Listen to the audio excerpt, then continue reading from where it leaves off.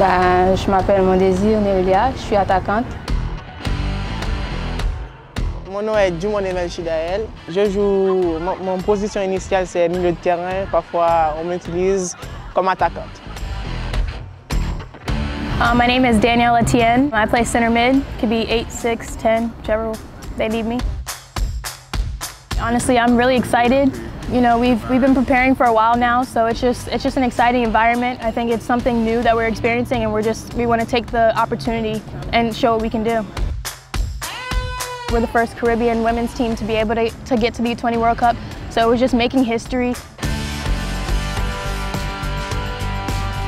Et moi, je suis une personne qui est vraiment combattante, vraiment courageuse. J'ai jamais peur d'affronter qui que ce soit, même si elle est plus grande que moi. Et ça, c'est une envie que ma famille m'a donnée de respecter les plus grands, mais de ne pas peur de les affronter.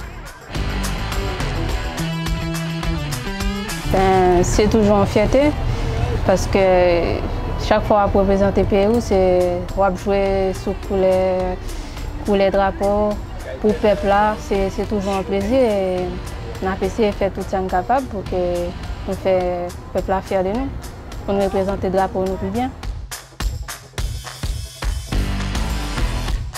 I think it's very important because, you know, a lot of little girls and young women look up to us, and I think we take that responsibility seriously because, you know, the women's game is not exactly the same as the men's game, so to be able to see that, you know, they can do this too, I think it's really important for them to have representation in women's sports. So I think that it's a good opportunity to be able to see players like them that they can become like they're heroes basically.